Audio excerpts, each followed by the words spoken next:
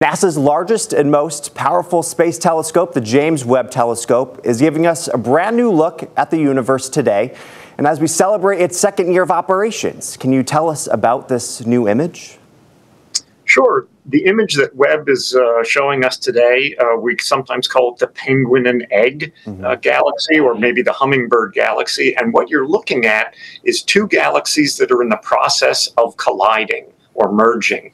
This process began several 100 million years ago. It will take about 1 billion years until they've actually merged together. But at this intermediate stage, we see the penguin galaxy, which was probably a spiral galaxy similar to our own, being shredded by the gravitational interaction with the egg galaxies. And like I say, eventually they'll merge together into one larger galaxy. So images like this, they're beautiful to look at, but they also tell us about how the universe builds up large galaxies.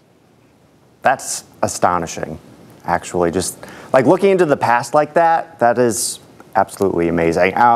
In just 2 years, Webb has already revolutionized our views of what the universe is. What are your favorite findings so far? Well, you mentioned revolutionizing our understanding. And in fact, that's what it's done when it's looked back into the very earliest times to see galaxies beginning to form. It's what we built Webb to do. It's doing that unbelievably well, and we know people will look even farther. So it's telling us how the universe more or less turned the lights on with the first stars and galaxies.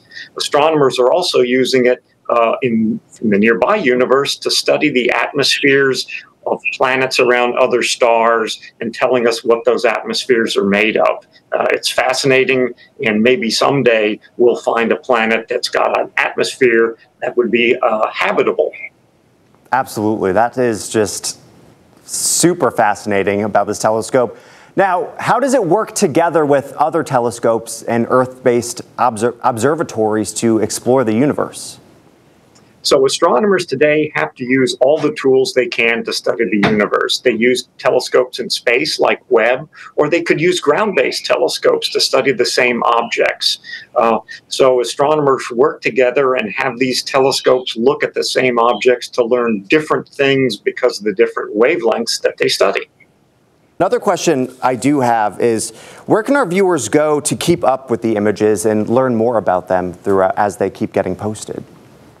Well, you can go on the World Wide Web to www.nasa.gov/web with 2 B's, or you can follow us on social media at NASA Web to keep up with the latest and greatest and most beautiful images from Webb. I have one more question that I was curious to know about. What specific aspects of the James Webb Telescope photos do you think resonate most with people around the world?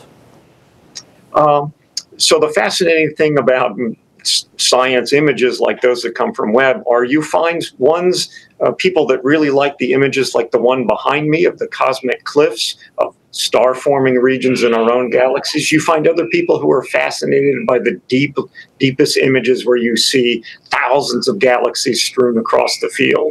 So beauty is in the eye of the beholder, but I'm sure anybody can find something in Webb images that they really like. Absolutely. There are so many beautiful images that this telescope has captured, and I'm so excited that you guys are sharing them with us.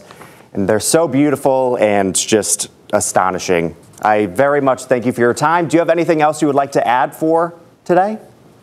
Well, like I say, just follow us on social media at NASA Webb so you can keep up with the beautiful images that come in every week from Webb. Absolutely. Dr. Eric Smith, Program Scientist of NASA, thank you very much for your time today. My pleasure.